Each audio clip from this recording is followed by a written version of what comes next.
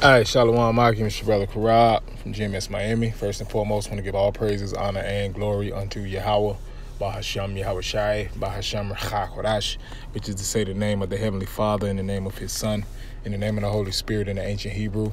Also want to give double honors to the elder apostles of Great Millstone who rule well, the top Bible teachers on the planet Earth today.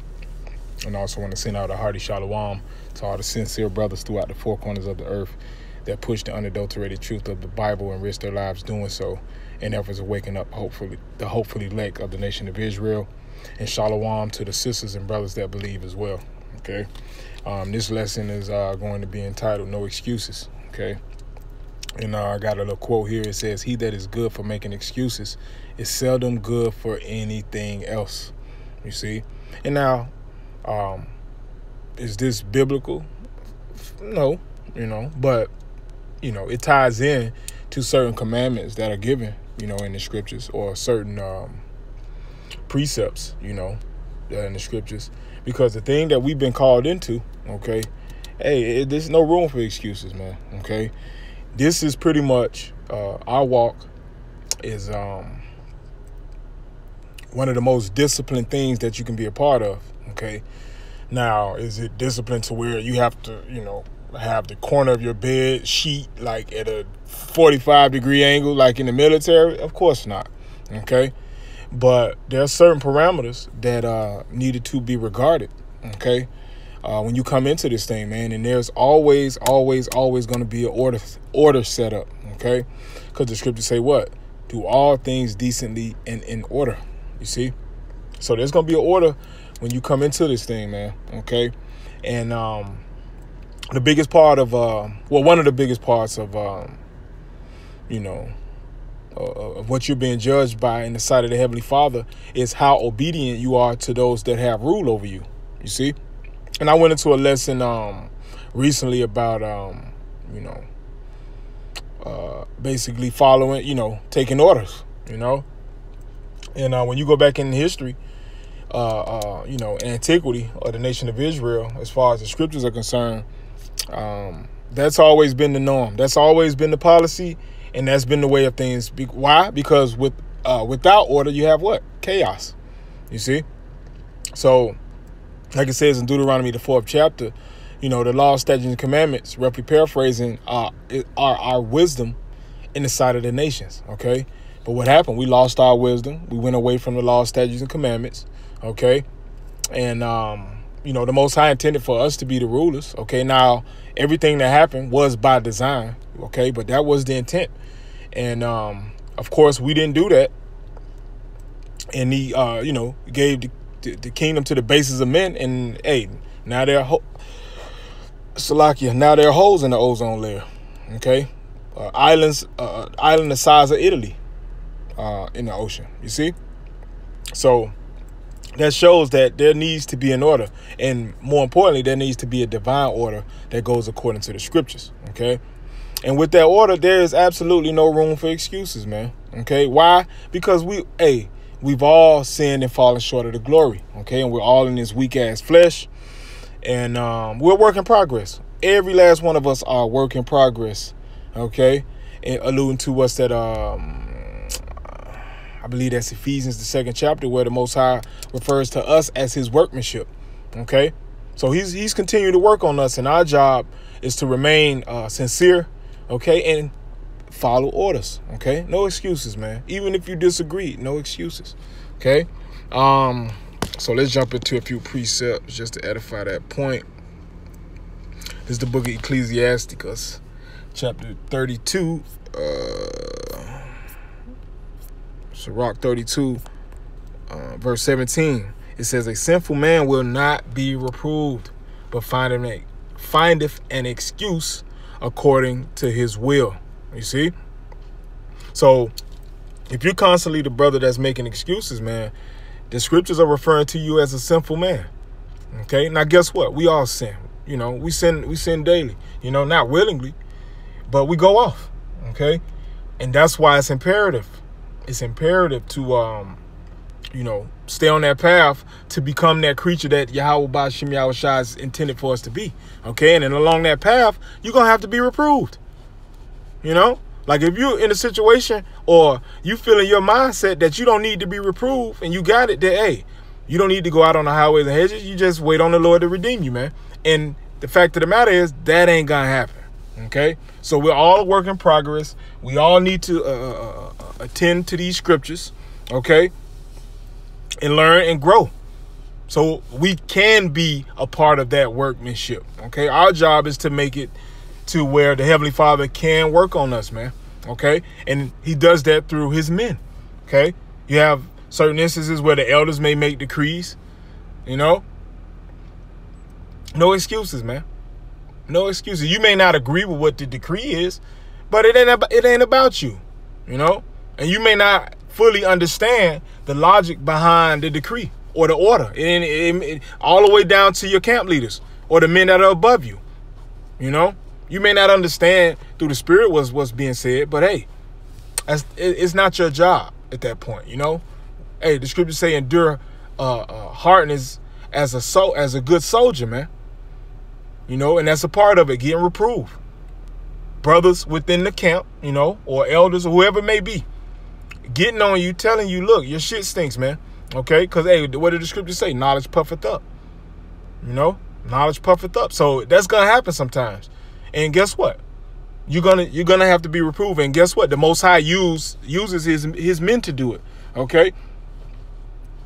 And that's why the scriptures say the meek shall inherit the earth. Because that's a humbling thing for a man that's fighting on the line with you, okay? Whether it's above you or under you, to tell you, hey, brother, that's off, you know? And then bring the scriptures out. You know, that's humbling, you know? But are you going to make excuses and be in the light of a simple man, okay? Or are you going to take it and shut the hell up? You see? That's the reality of what's going on, man. Matter of fact, let me see if I can find it. Suffer fully.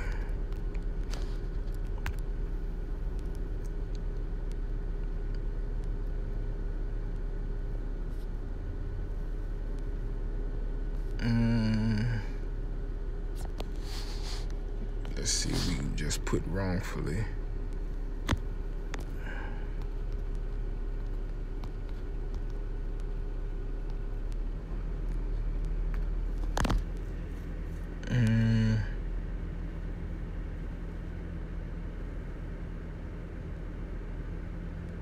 Okay, here we go.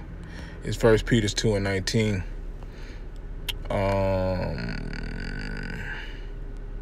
Yep. 1 Peter 2:18 says, servants, be subject to your masters with all fear, not only to the good and gentle, but also to the froward. For this is thankworthy, if a man for conscience toward the Most High endure grief, suffering wrongfully. For what glory is it, if when ye be buffeted for your faults, ye shall take it patiently? But if when ye do well and suffer for it, ye take it patiently, this is acceptable with the Most High, okay? And that shows the ultimate level of integrity, man. When you know you haven't done anything wrong and you get buffeted for it, man, or you get checked or reproved for it, and you take it on the chin, you know, and you just shut the hell up, okay? That is acceptable with the Most High, man, okay? Why? Because he's orchestrating everything, man. And really, that's preparing us for what's about to happen, man, with this persecution. When you really break it down, and that's why, you know, the elders made this recent decree, you know, about a name calling and just being professional about the ministry, you know, being blameless, being blameless in the sight of the Heavenly Father. Okay. Because guess what? We're public enemy number one in Esau's society, man. Okay. And the fact of the matter, just like in the wake of John the Baptist, our Lord Yahweh Shai, okay, and other renowned men of the scriptures who had to suffer wrongfully. They didn't do that. Hey, according to the scriptures, they didn't do anything wrong, but a lot of them got beheaded, hung upside down, so on and so forth, man. You see, but what did it say is that's acceptable before for the Most High, you know. So how much more when you're corrected for something that you've done wrong? You see? Ain't no room for excuses, man. Ain't no room for excuses. Let me get this real quick. And this is what we got to understand at the same time. You know, everything is spiritual. We can't look at things carnally. Even though we're in the weakest flesh ever, our mindset should be spiritual, okay? What is it saying? What is that? I believe that's 1 Corinthians. The spiritual man judge of all things. You see? And that's what we're training to be, the judges of the universe, man, okay? So it says, but the key word, spiritual man judges of all things. So that's our focus, man, you know, trying to stay in the spirit, you know, as much as possible, and filtering everything through the scriptures. This is Job chapter 32, Job 32, and I started 7. It says, I said, days should speak, and multitude of years should teach wisdom. Verse 8, but there is a spirit in man, and the inspiration of the Almighty giveth them understanding. Okay, so if it comes down to a decree that you may not agree with or dislike, you have to understand that there's a spirit within man, especially if it's coming from a man of God that you perceive a man of God, you know? It's not your job to just say, hey, man, this guy, he may have demons on him, you know, telling us to do this, do that. Hey, he may have, but that's none of your business, man.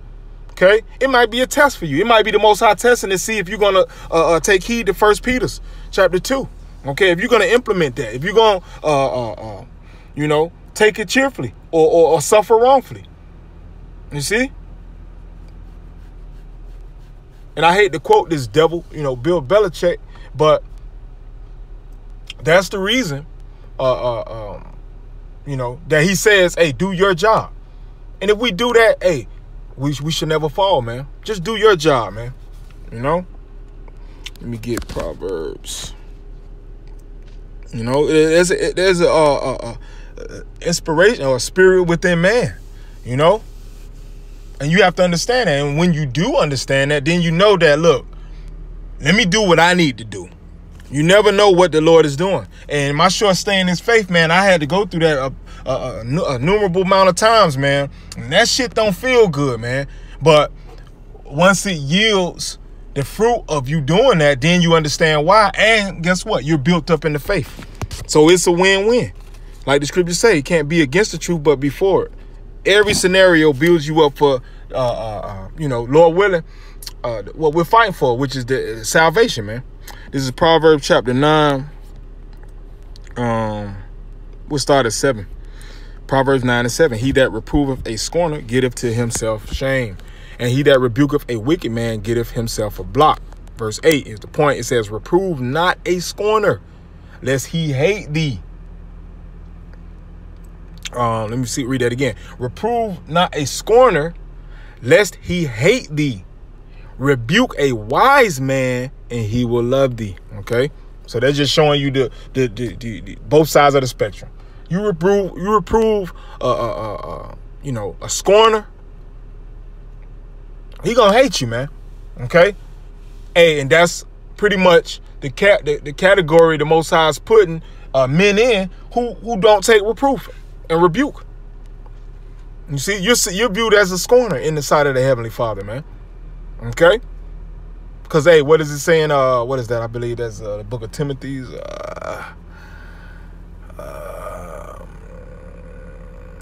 Damn, man. I can't remember. But anyway, verse 8, it says, reprove not a scorner lest he hate thee. Rebuke a wise man, and he will love thee, man. Okay?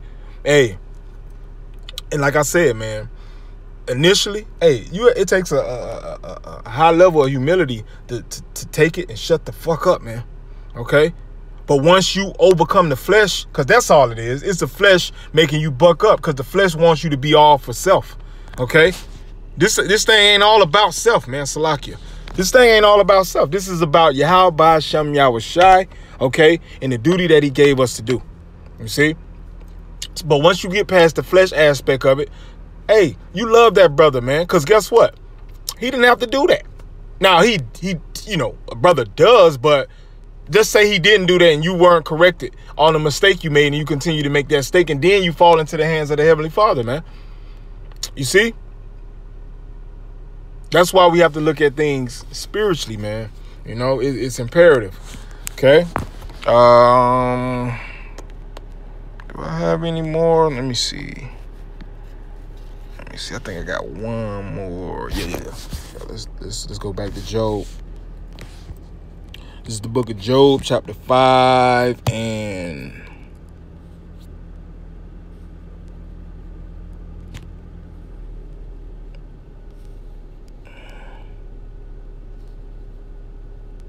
I started 15. Doesn't really go with the blessing, but it's beautiful. This is Job 5 and 15. It says, but he saveth the poor from the sword, from their mouth, and from the hand of the mighty. Okay.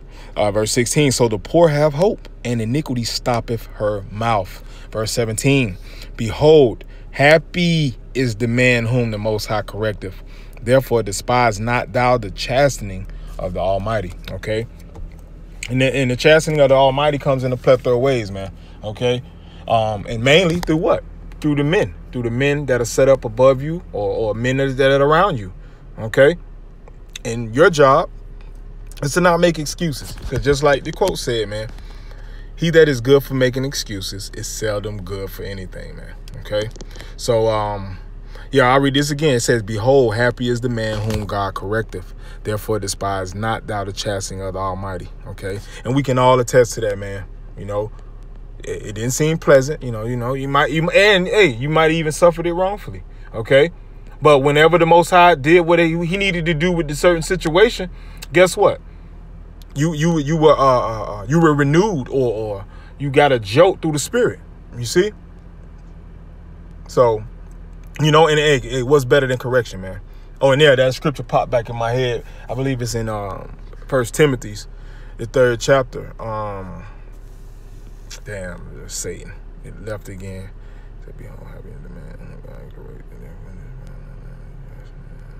Yeah, all scripture is given for correction and reproof. You see? That's what this thing is about, man. Hey, because we're filthy creatures, man. The scriptures say our righteousness is as a dirty rag, man. Okay? So there's a process of us being cleansed. And a big part of that is being reproved and giving orders. And our job is to never make excuses. Okay? So Lord willing, that was edifying. With that, I'll say shalom.